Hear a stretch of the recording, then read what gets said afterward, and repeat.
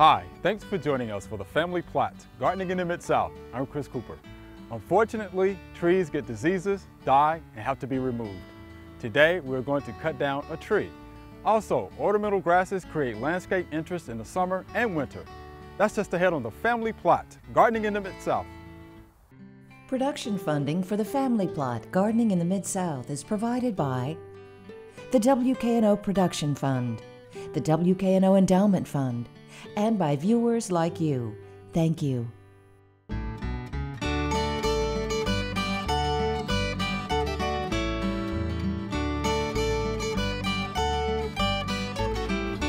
Welcome to the Family Plot. I'm Chris Cooper. Joining me today is Wes Hopper. Wes is a certified arborist and a natural resource manager for the city of Germantown right here in Tennessee, and Joellen and Dimond will be joining me later. Wes, so what are we about to do? We're getting ready to cut a tree down. Wow. We're not just randomly cutting down a tree, we're cutting down a tree that has died. And before it becomes a hazard, we are in a Oak Lawn Gardens park. Okay. And it's starting to get a little brittle. I was hoping for it to stand long enough for me to find out why it died. Okay. But I'm not gonna wait around for that. It's time to get rid of it. Time to bring it down, huh? Yep, but you know what the good thing is? I'll plant another one. That's right, that's right. So what kind of tree? This is a green ash. Green ash. Yep. And we're worried about the emerald ash borer coming through, but I haven't seen any signs of that. Okay. So is that why you think the tree died, possibly, or? No, this is one of those deals where I can't find a reason for it to have died. Oh, okay. No root fungus, no boring activity other than what's going on now. Okay. It just gave up the ghost. Oh, how about that? That happens from time to time, right? It's probably something in the ground. Okay. You know. All right. So what do you need to do to get ready? Okay, I need to have a clear work zone for one. Okay. I got to set the rope in the tree because I want this to be a directional fall. Okay. It's not a random fall. I need it to, for sure, go in the direction that I want it to go. Okay. For one reason, it's standing straight up and down. I've measured it, and the tree is pretty much a straight tree. Okay. So while I'm cutting, a gust of wind could come through and force it to go back the other direction that I don't want it to go. So I'm going to put this rope in the tree, and Jared is going to be pulling on the rope to assure that it goes in the direction that we want it to go. Okay. But before we pull on it to make it go that way, I'll be putting in a notch in the tree. Okay. The notch will go 1/3 into the wood approximately, and then I will come back in on the back side and make a back cut, and it's going to go into enough to make it have at least a 10% hinge. Wow. Okay. That hinge is what's going to hold it together, make it land in the right spot. In the right spot. Yep. So how far away do people need to be? They need to be out of the drop zone. Out of the drop zone? Yes. Okay. Which would be the height of the tree, typically. I'm cutting approximately about 2.5 to 3 feet from the ground. Okay.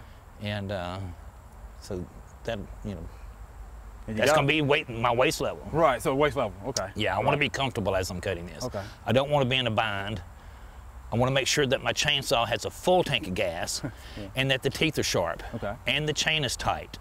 All important things before you start your cut. Okay. I'll be communicating with anyone else standing around me. We may be using sign language, things like, you know, headache or stand clear or Geronimo. Yeah, you know, just as long as your team or your work buddy or whomever understands the language that you're trying to interpret. Sure. No, all that makes sense to me. Yep. And I see you have all of your safety equipment, so that's good. Yep. Right, so I don't wear gloves. That's one thing. Oh, you don't wear gloves? Okay. No, I don't. Is there a reason why you don't wear the gloves? I want to be able to feel the rope in my hand. I want to be able to feel the tools that I have. Okay. Now, if there were thorns or something like that, I'd make different preparations, but I've been that way my whole career. Okay. Good deal. Well, Wes, we're going to go ahead and let you get started with that. Okay. It is a hot day. I am going to take my safety glasses off and wipe the sweat out of my eyes. Okay. Okay. Yeah. All right, and I will get out of the way. Okay. Safety, right? Safety. All right. Stand clear. Headache, I'm throwing.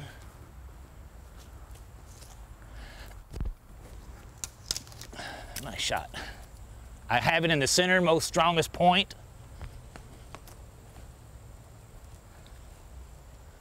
Okay. My groundman, Jared, weighs about 180 pounds, and he's going to put 180 pounds of pressure on this rope. This tree probably weighs about 250, so that should be ample ample weight factor to get this tree over. Now I want to make sure this rope is clear of my chainsaw. That's why I'm sliding it up a little bit higher and making sure that tail is out of the way. Now, I'm gonna get this out of the way, Jared, if you wanna take this. You have your hard hat and safety glasses? Got everything. Muffs, all right. I want you to stand right there next to that brush pile. And since we actually haven't pulled a tree down together, put your rope to your, right over there. That's good. Go ahead and tighten up. Not hard, just get the rope, no tense. And your exit strategy would be to go 45 degrees behind that cypress tree. All right, this means it's coming down or staying clear. I'm gonna put my earplugs in, so if you have anything to say it to me now.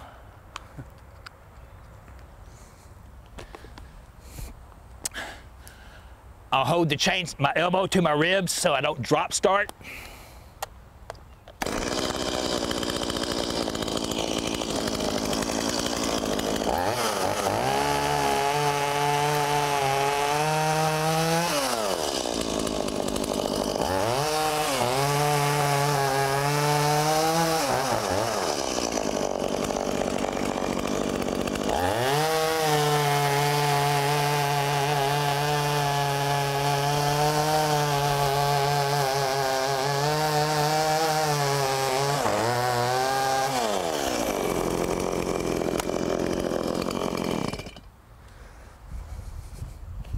This notch is a Humboldt notch. When this notch folds and closes, it should cause the tree to land flat. Tree's coming down.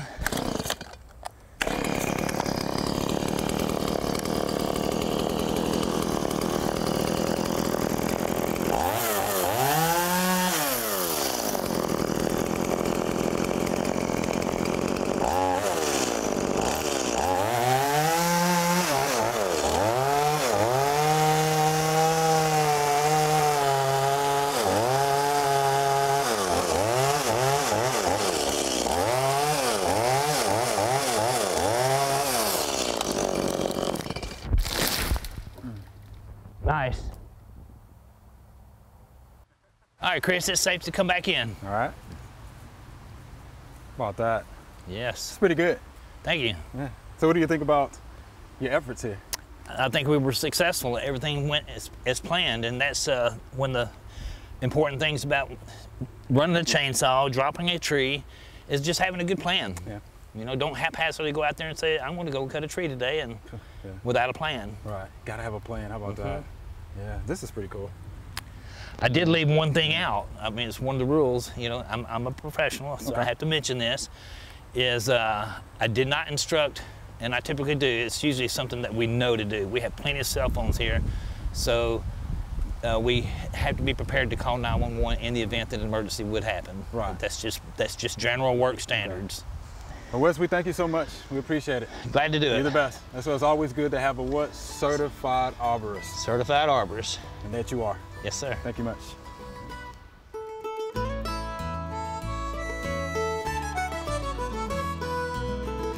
You can attract many different kinds of birds to your yard with a variety of feeders.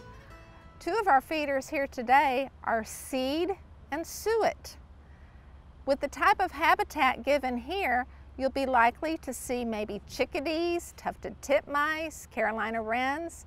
This feeder here has a platform for your blue jays or even your cardinals to stand on, or your woodpeckers would cling to the suet and peck out pieces of suet. They would be insect eaters in nature, but they'll come to your feeders if you have suet available. Now let's talk about ornamental grasses, right? Yes. Something that we love to see in the garden, right? Let's talk about something that we really like to have in the garden, and which is ornamental grasses. And I have enjoyed ornamental grasses for years. They've been around for a while, but their recent popularity, they have gotten very popular in the last few decades. So the amount of varieties, forms, colors, it's just, it's exploded. Almost every garden center that you go to or nursery will have a whole section yes, they do. on ornamental grasses. When we're talking about ornamental grasses, just remember we're talking about all grass-like plants.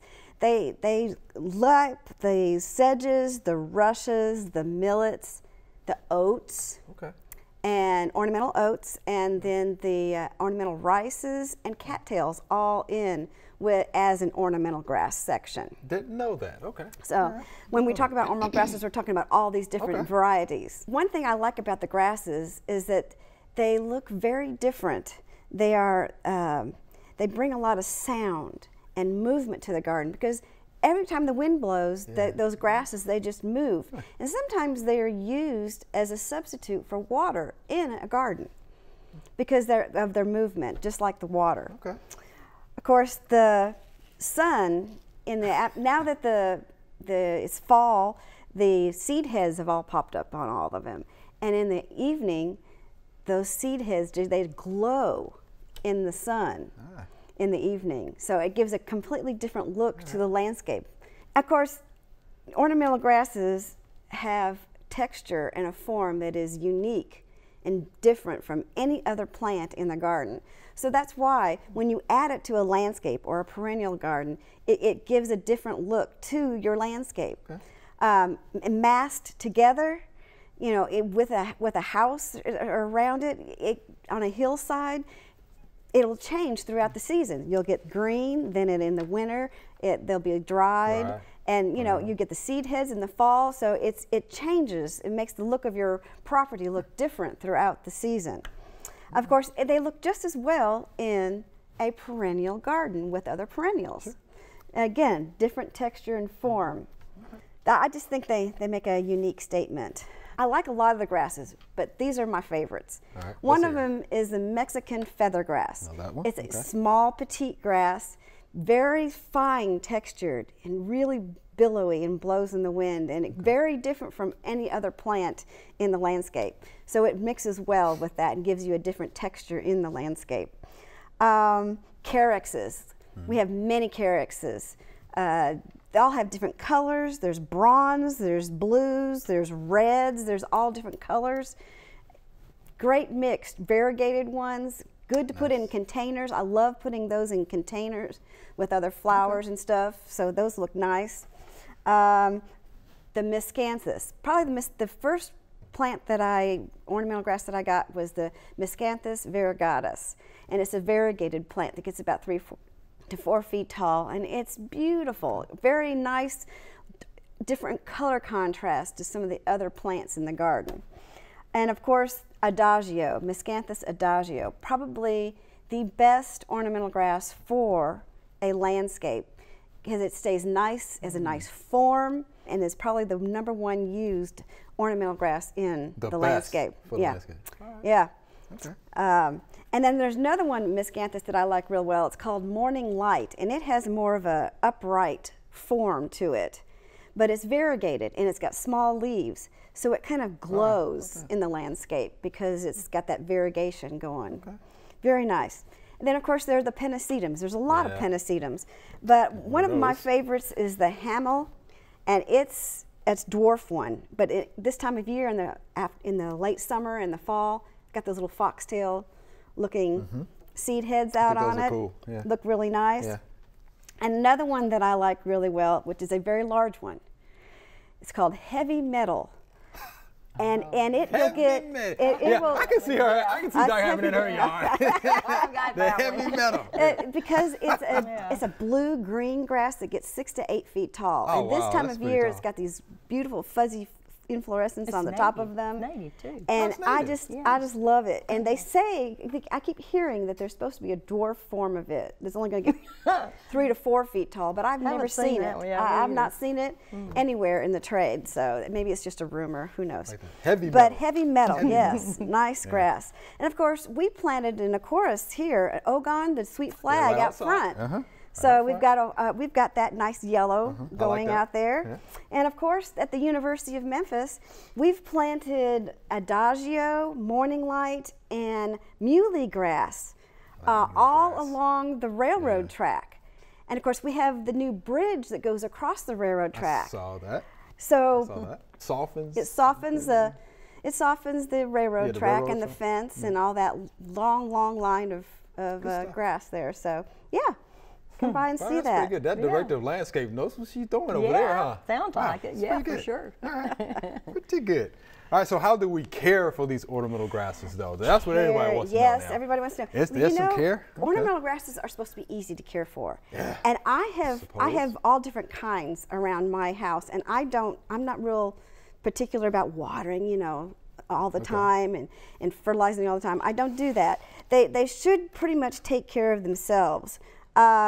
If they're not, then possibly that's not the right grass for that particular environment. Okay.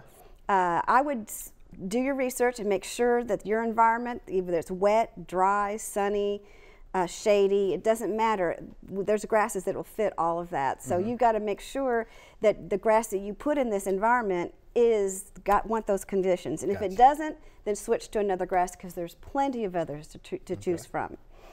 That's what I would do first. And of course, they can be planted anytime the ground isn't frozen. Oh, they can be planted when they're dormant or in the growing season. It doesn't matter. Anytime they can be planted. Okay.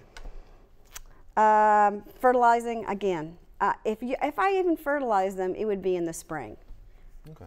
As they're coming out of dormancy and getting into the growing season. Particularly? I would just well, I would like to do a soil test and make sure that I, actually need all the nutrients in a complete fertilizer. But something like that would be my choice. Okay. If I put anything down at all. Right. Because you really don't need to fertilize them every year. Maybe when they're first getting started and getting established, but after that, I have never fertilized any of mine. I have not either. Me either. I haven't done it. They really do that, they're going to grow. Yeah, well, they really don't need it. I mean, their requirements for fertilizer is not high. Yeah. So. True. Yep.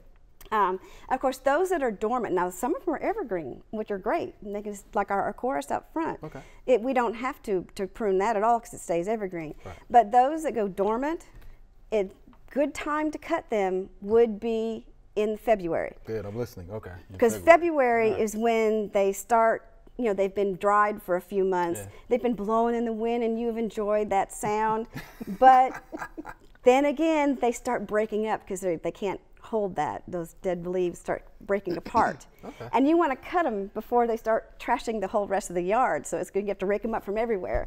So you want to cut them down in the beginning of February, so that you don't have that leaf trash all over the yard.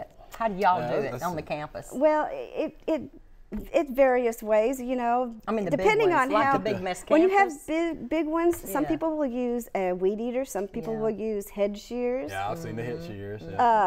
And that's about as far as I would go. I think head shears would probably, if you have a large. And what I like to do is take a string and string them up and tie them and then cut them off, and then you can just move them over, and you don't have to have all that floppiness. Wow. Yeah, but tie them up first and then cut them off, and then you can just set the whole thing in a container and throw it out. So. Wow. We learned some good stuff on this show, don't we? Yeah. How about that? That's pretty good. All right. And now they don't really have very many pest problems. Good. So and if they do, it's probably a plant that's in the wrong place. So you want to try to move it to either drier or wetter situation, sunnier or shadier. And of course, when they're clump, the majority of them, there's some that are runners, but the majority of them are clump grasses. And so they grow outward, but then they die in the center. And when they start getting big like that, it's time to dig them up and rejuvenate them by taking a section of the living part and putting it back in the center of where you have originally planted it. And then with the rest of it, you can either add on to your landscape, or you can start trading them with neighbors, and everybody can have ornamental grasses in their yard. Joellen, that was good stuff. We appreciate that. The flowing and the sound. Yeah, you can tell she's really enthusiastic about it. I love my grasses. So thank you for that. We appreciate that. Okay, as with most trees that I cut down over the years, I've always been interested in knowing the age of the trees. That helps me identify what the area looked like many years ago. This is an ash tree, and an ash tree is a diffuse porous, meaning that sometimes it's hard to count the rings because the growth rings are mostly the same color. It's hard to differentiate the early wood from the late wood. So we'll start from the outside and count in, and I've counted. This tree is approximately 21 years old, judging by the rings. Let's see what's going on with the health of it. 1, 2, 3. Something happened about 3 to 4 years ago that caused this tree to go into decline. So before that, we got some really healthy growth rings. They're really wide. So that's telling me that this tree was a happy, healthy tree up until about 4 years ago. So that would incline me to go back and investigate and see what the type of weather we had that year. Was it a droughty year? It could have been a drought. Let's say, for example, it was. So this tree struggled after that drought and then had to use its stored energy to survive that 1 year. And then after that, I'm assuming that it just could not build up the energy to sustain its own self and eventually succumb to lack of energy. All right, Joellen, here's our Q&A segment. You ready? I'm ready. These are great questions. Yes. Here's our first via email. What is the name of this tree? It came from the Arbor Day Foundation many years ago. It has beautiful yellow foliage in the fall. And this is Janice from Painesville, West Virginia. Oh, yes. Well, it looks very familiar. Okay. It looks like an ash tree. Like an ash tree.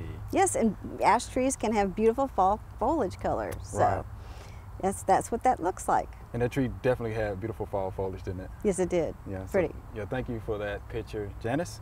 Ash tree. Ash. Nice. All right, here's our next via email. I have a cluster of red river birch. The leaves are misshapen and there is a white dust everywhere. What is this infestation? Is there a cure? I am contemplating cutting them down. This is Nadine from Springfield, Florida. Yes. So let's see if we can help Miss Nadine out here, right? Yeah. Red river birch, right? So we have the river birch aphis, which Yes. sometimes goes by the name of witch hazel gall aphis, but it's host specific. Yeah. So it would be On the the river river birch aphis, right? Yes. So their feeding, of course, is going to cause the misshaping of the leaves. That's going to make what those I- leaves look yeah. contorted. You're going to have those bumpy ridges Yes. on the surface of those leaves. But you know what I would do? Nothing. No, I wouldn't do anything. because there's enough. It doesn't look like it's not affecting the whole tree. It's just the new growth. It'll be the leaves are going to fall off here soon, Yeah. and we can start over again. I would just make sure that I would get all the leaves up. So you don't want the bugs to stay over winter. Right, right. So just do some good sanitation and get the leaves up. Good sanitation would be fine. Let the predators, Yes. come and get them. And if the tree is healthy, it's going to be able to tolerate the damage. It so will. I wouldn't worry anything about that. Yes. All right, so there you have it, Miss Nadine, and thank you for the picture. Good, nice picture. Yes. Right. And I should mention too that those river birch aphids are covered in white wax. Yes. Because she mentioned that she saw white dust everywhere. So yeah, they're It's- covered in white wax. Right. So if you disturb them, yeah, they kind of, flock off, and I It's can gonna see what flake looks like white dust, and some people say it looks like snow, falling. So again, thank you for that picture. All right, here's our next viewer email. I know you like this one, right? I would like to plant a service berry tree in my yard to attract the cedar waxwing birds. Recently, I learned that there are 2 types of service berry trees. Is one type of service berry tree better than the other in a residential setting? I'm in zone 6. Thanks, and this is John.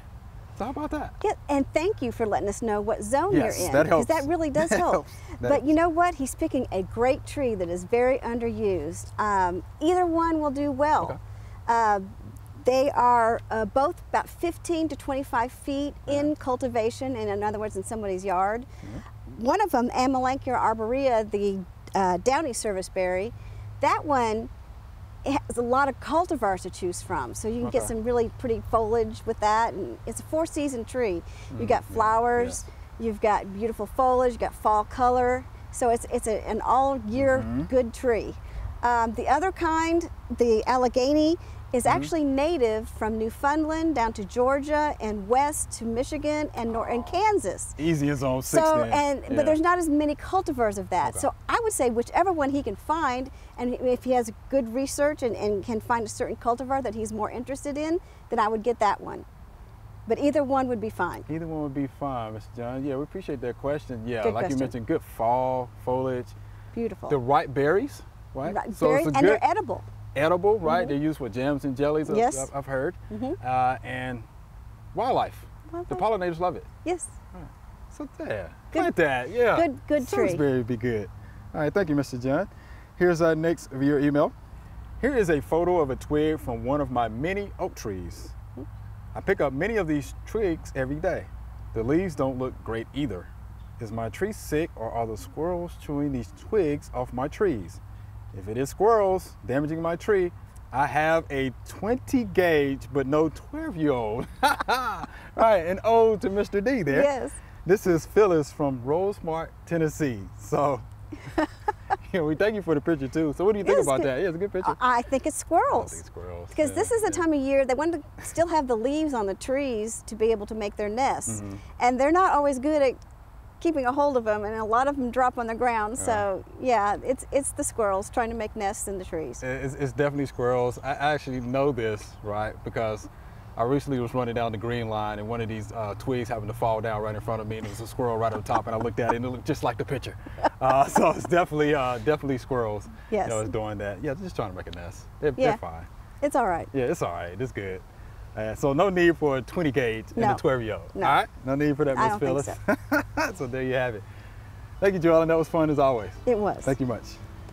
Remember, we love to hear from you. Send us an email or letter. The email address is familyplot@wkno.org, and the mailing address is Family Plot, 7151 Cherry Farms Road, Cordova, Tennessee 38016. Or you can go online to familyplotgarden.com. That's all we have time for today. Thanks for watching. It's getting to be the end of the growing season.